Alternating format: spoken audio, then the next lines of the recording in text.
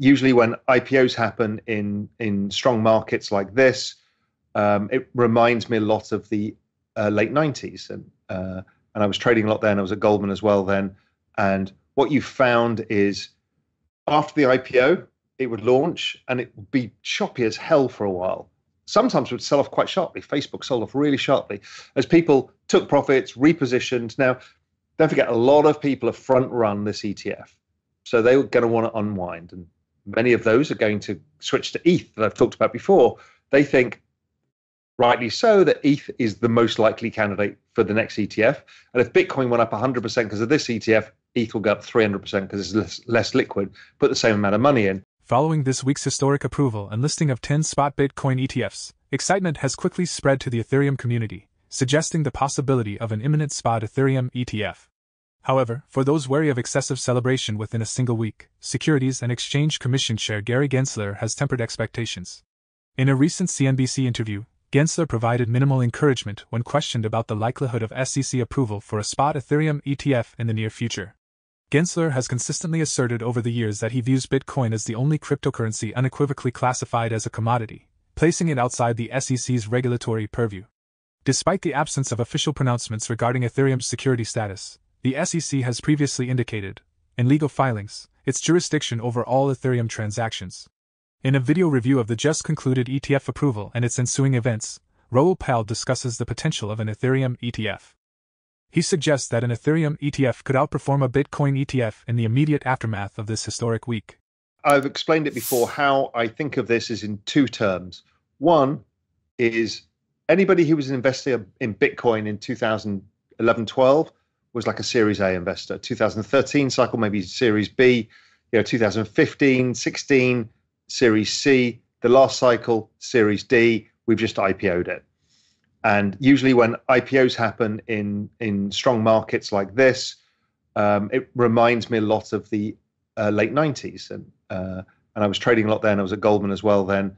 And what you found is after the IPO, it would launch and it would be choppy as hell for a while. Sometimes it would sell off quite sharply. Facebook sold off really sharply as people took profits, repositioned. Now, don't forget, a lot of people have front run this ETF. So they're going to want to unwind. And many of those are going to switch to ETH that I've talked about before. They think, rightly so, that ETH is the most likely candidate for the next ETF. And if Bitcoin went up 100% because of this ETF, ETH will go up 300% because it's less liquid, put the same amount of money in. There's a lot of people unwinding the GBTC arbitrage, closing that position, selling out, moving into a different ETF. There's a lot of shenanigans going on. And you can see that with the net flows. There was 4.5 billion or whatever of total flows. The net flows are much smaller, 700 million or so. It's still the biggest ever ETF launches in history as the series, but it's all to play for. And I want you to understand how this works is, okay, all of the pre-orders have now been filled. That was all of these ETF providers going to all of their clients, begging them, you need to do this, you need to do this, you need to do this. Everyone's done that. Sure, there'll be some follow-on next week. A lot of the GBTC guys are unwinding, and that will go, some will wait a few days, see if the market is stronger, whatever. So that goes on for a while. You've then taken forward or brought forward a lot of demand. By the end of it, maybe it's 1 billion, maybe it's 2 billion of demand you'll have brought forward. So then who's the buyer? You've got the people who front ran this who want to sell. So you're going to see volatility. And I've always reminded you guys in the do not fuck it up mantra, part of that is expect 30, 35% pullbacks. Could be less, but just expect them. And that often happens when you get to this kind of 61.8% Fibonacci level in the first leg of the bull run. It often corrects sharply. People get washed out, leverage is cleared out, and then the real run starts. And the real run is the run to all-time highs and beyond. That usually starts around the halving. So I'm guessing there's maybe a month or two of chop. And chop in crypto markets is like down 30%. It's just sideways chop. So just be careful out there. I could be wrong, could keep sailing higher, but it just feels like it's trading a bit heavy. And even if it does as a spurt higher, I don't think it makes much progress yet. Should the SEC categorize Ethereum as a security, it would likely adopt an even more adversarial stance towards a spot Ethereum ETF compared to its historical resistance to a Bitcoin ETF, which it had steadfastly rejected for an extended period. The SEC's about-face on the Bitcoin ETF came after being compelled to do so by a federal appeals court, highlighting the potential for a similar court decision to pressure the SEC into approving a spot Ethereum ETF. SEC Chair Gensler acknowledged this shift in circumstances during his recent statement on the approval of the Bitcoin ETF, recognizing that legal judgments have altered the landscape for crypto ETFs. In October, a federal court mandated the SEC to reassess Grayscale's Bitcoin ETF application, contending that the SEC couldn't arbitrarily deny a spot Bitcoin ETF after greenlighting a Bitcoin futures ETF application. Notably, the SEC had already granted approval for an Ethereum futures ETF in the same month, potentially setting the stage for a parallel legal scenario. But really, this is a trade deal between fiat world and crypto land. And it's a trade deal because the capital that's flowing into crypto land is not permanent residency. These are not migrants. If you remember, population growth, GDP growth is population growth plus productivity growth plus debt growth. This is not population growth coming into crypto land. That has to be new wallets and actual self-custody or on crypto exchanges and all of that stuff. This is a trade deal to allow TradFi Land, our RAA in Cincinnati, to get his clients across into this new world that has higher rates of return. The best example of this I can give you is China entering the WTO. That was a classic example of opening up a market that had much higher rates of return and absorbed huge amounts of capital over time. And I think crypto will absorb huge amounts of capital over time. But remember, these people are tourists. This is not even foreign direct investment, FDI. That would be VC money. What this is speculative hot money flows into this new economy. And one day it'll wash out again too. So be careful of that. While we want to encourage them, while it's going to help our ecosystem grow, while it's going to create more capital, more opportunities, it'll move your bag as well. This is not permanent residency in our world. And so, yes, we welcome them with open arms. But remember, what we really want is a new financial system being built. Now, interestingly, you saw Larry Fink talking today on CNBC, I think it was. Not that I watch CNBC, but there was a clip.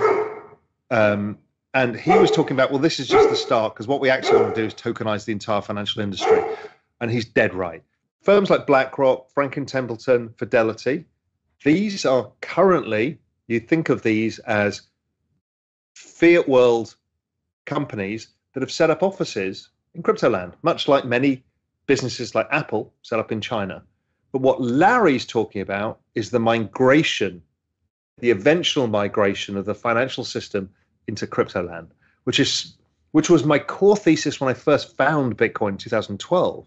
And has remained my thesis of where this is all going, amongst many of the other opportunities. So it's really interesting when you think of it in economic terms. These are economies. This is a digital economy of crypto land that has other states within it, Bitcoin, Ethereum, Solana, whatever it may be.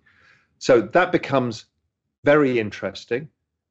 And you can think of, even within that, you've got, interoperable systems, stuff like whether it's Polkadot or Quant or a whole bunch of these things allow, or Chainlink, interoperability. That's the travel, the border crossing from going from one of these nation states to another. We've got immigration, which is us opening wallets. We've got FDI, which is VC. We've got trade deals, which is hot money flows chasing opportunities within a country, which is the ETF. We have a monetary system. We have interest rate systems, which is the yields. We have a collateral system. You can call that Bitcoin. You could even call ETH collateral within the system because it's used within borrowing and lending. We've got asset markets, which is like NFTs.